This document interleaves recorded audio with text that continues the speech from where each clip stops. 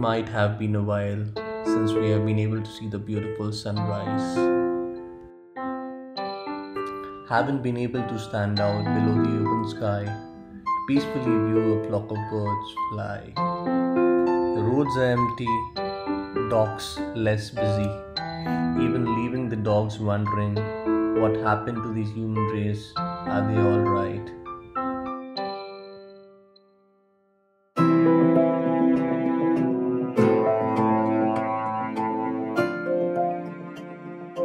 There has been a fluctuation in our schedule these days, sometimes in the evenings or the mornings, but not to hustle, but survive.